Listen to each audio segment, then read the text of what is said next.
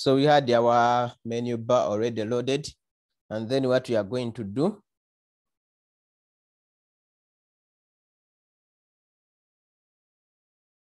I'm going to import the other file into the main.dat. And I told you how to import that. We import. Then you are going to import menu bar.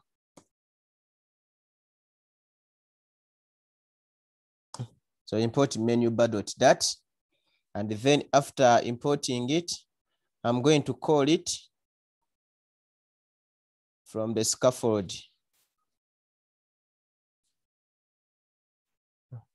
So now when you look at this scaffold, it was having an up bar. So now before the up bar, I'm going to give it another method, meaning that it will have to call that method, then the up bar will follow. But that method is a drawer.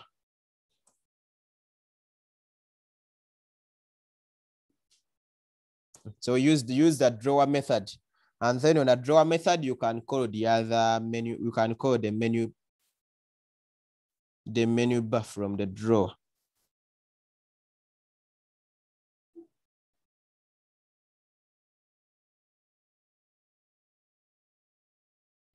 Let me see. The method home is defined for the menu bar state. Let me first check and see whether it's the name which I gave to this one. So I gave it a name which is a menu.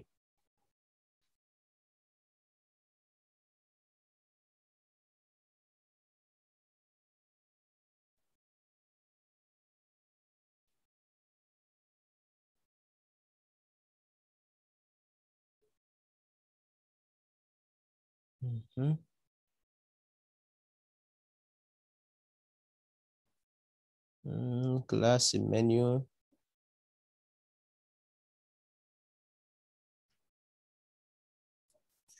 So now I want to call this page then on this in the menu file.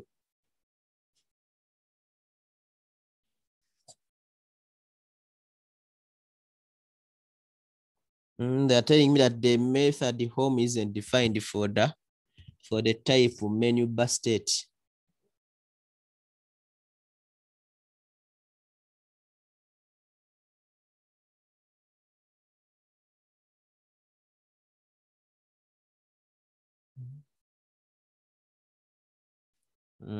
So we have to call it within this method.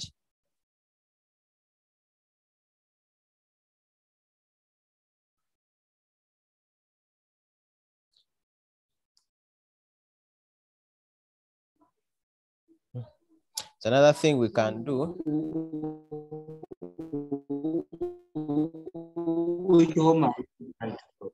Okay, let me just do like this.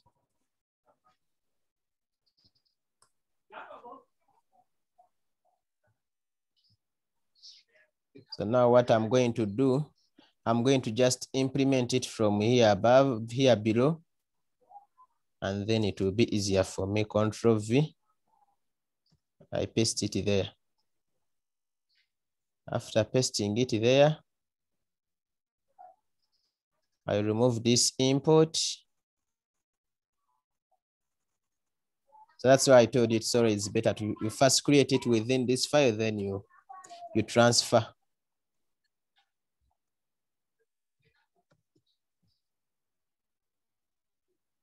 Oh, so I had used the home instead of menu. I've seen that mistake. Actually, it's what I was trying to ask you, which home are you using? Okay.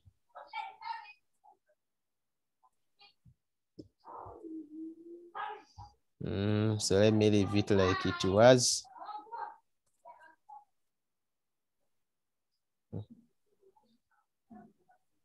So even here, let me remove it. I think it was working fine.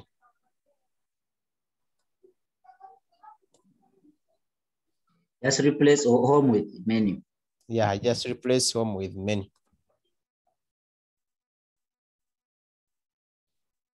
I also remove it. Then I remove home and I replace it with the menu. Like that. So let us try to save. Since I'm not seeing any error in the two files, then they must be okay. So now I can, let me first save this one.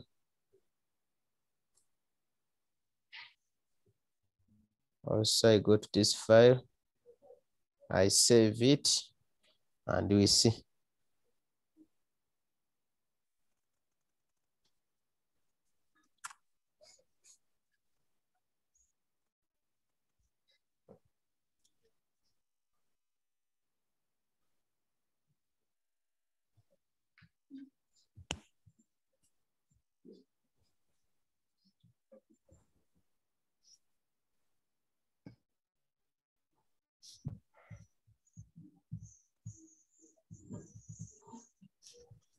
It's okay, because I don't see any error. So I'm just waiting for it to reload. I think you are seeing it now. That I have the menu, I have the menu here. When I click on it, let me see. It brings the home, it brings the contact us, and then the about us. So when I click on the home, there is nothing which will have, nothing happens because I haven't implemented that method. So when you come and click aside, then it disappears. So let me just implement the method in one of the files. And then how am I going to implement that method? I'm going to copy this.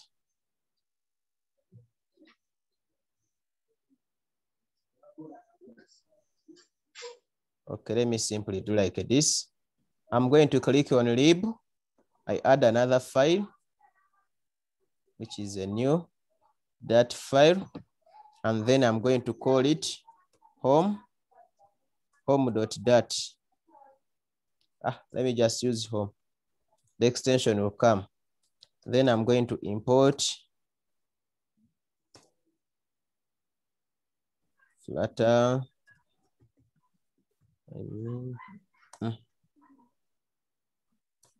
And then here I'm going to create a stateless widget. And then I'll just call it home, which returns a container. Yeah, that's enough. It will return just an empty container. And then I go to the menu bar.dat and I call that method. I mean the file, which is import home. I call home.dat. Then in the home method, I'm going to implement the home in the on-tap method. So now what we have to look at what I'm going to type inside the on-tap. You have to know how we implement that method. And then another thing you can include, for example, here I didn't include the title color. You can include the title color. So you have many things we can implement.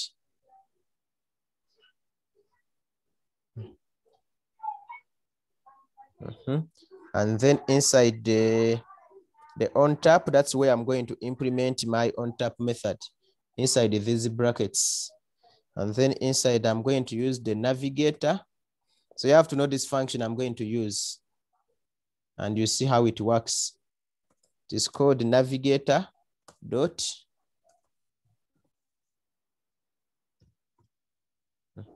I have seen it there. Navigator.of. And then inside, there is a context. I just leave it like it is. And then what should I put here?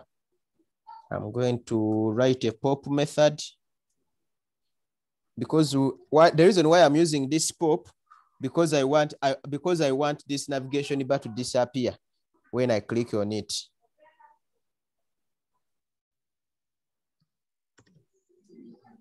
Simply like that. Let me save and we see.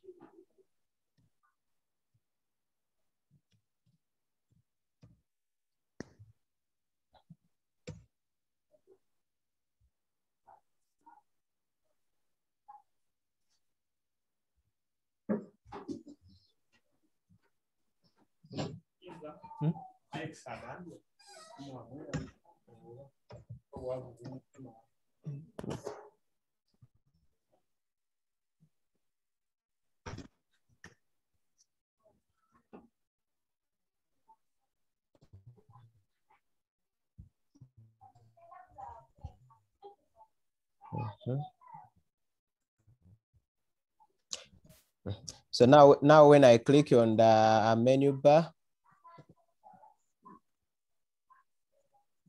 and I click on the home, it will just disappear because I've used the pop method. And this pop method tells the application that whenever I click on the function, then the navigation bar should disappear, the menu bar. But I'm not interested in using this. What I'm going to use, I want to implement the actual thing so that when I click on it, it displays the other page. And there you have to use the navigator.push, which you have been using. Navigator.push.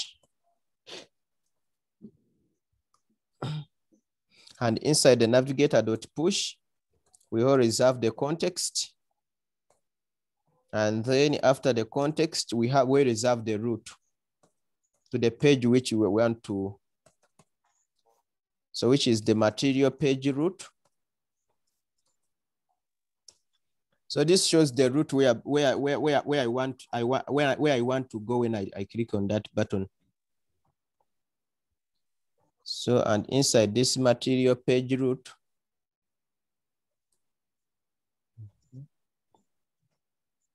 I'm going to be having a builder.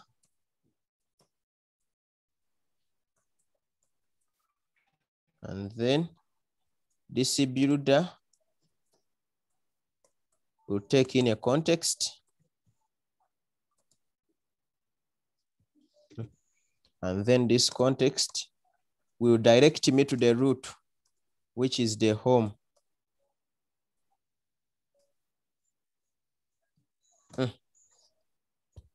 So you have to understand this logic of using the buttons. Most of the buttons we use the same thing, whether it is the on pressed, whether it is the on clicked, the implementation is the same.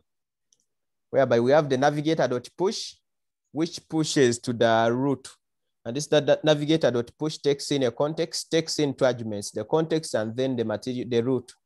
And that route is the material page route. Because it takes to another app which is also having a material widget. That's why we are using a material page route. And then that material page route, it has to build the screen where we are going to, that screen which is going to be opened. And that screen will be the home screen. So when I save that and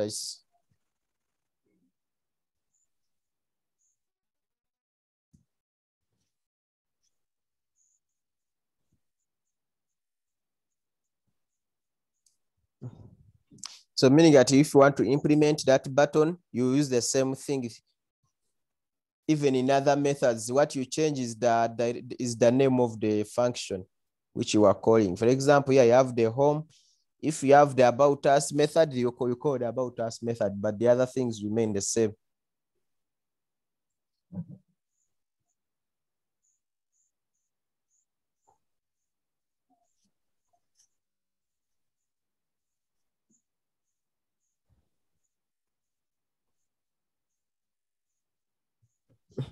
So now when I click on the home, because I've implemented it for the home only.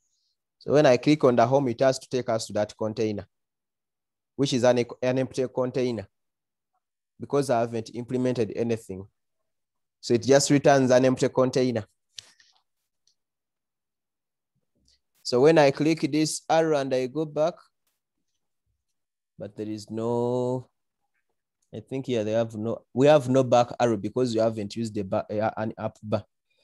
But I can go back to here and I just tell it to return a scaffold instead of an empty container. I return a scaffold, and in this scaffold, the advantage with that up bar, it brings that back a direction, so that you can go back to the previous page. And then I give it a title, and this will be a text, and this text will be, this is the home.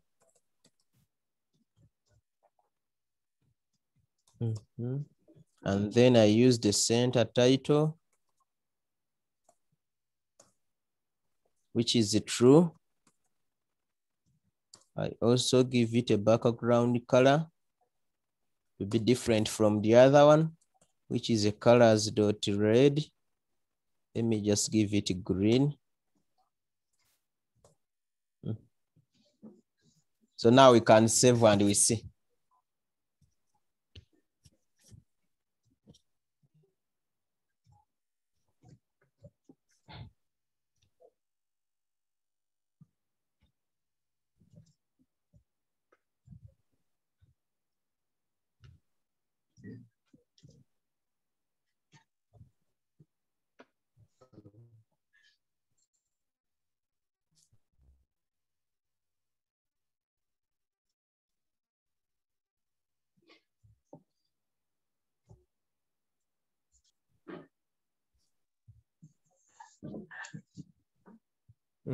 So now when I click on the menu bar,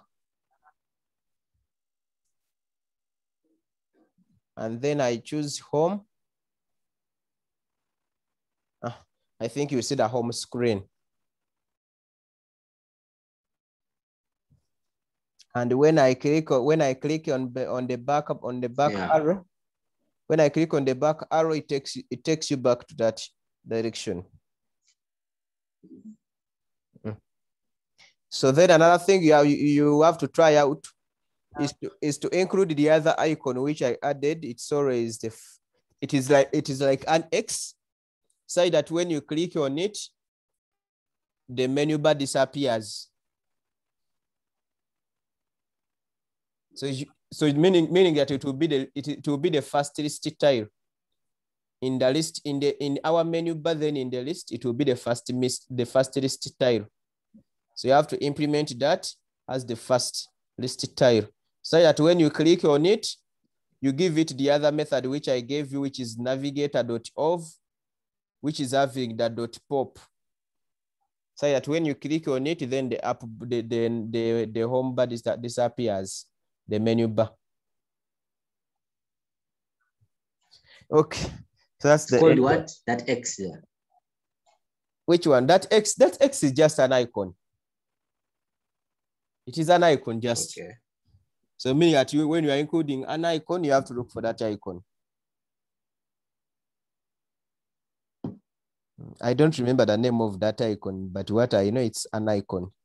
You can also give it a color. Actually, I gave it a color so that it can be different from others. Actually, it's called the cancel icon. Okay. So you can end this session from here. At least for now, you can implement that home bar.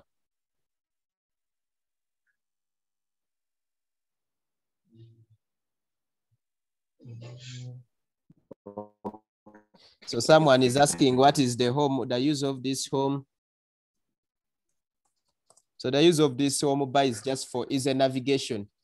For example, if you're having an app and the application is having around 20 screens, you can include all those options within the menu bar, so that a person can just click contact and then it takes him to the contact page, instead of having to scroll throughout all those 20 pages.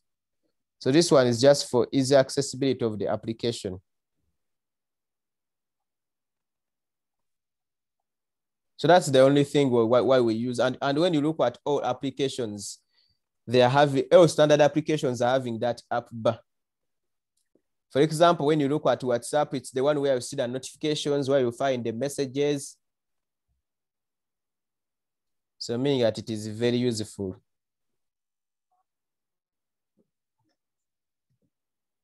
So I can end this meeting. I already gave you the assignment, which is in the group I sent.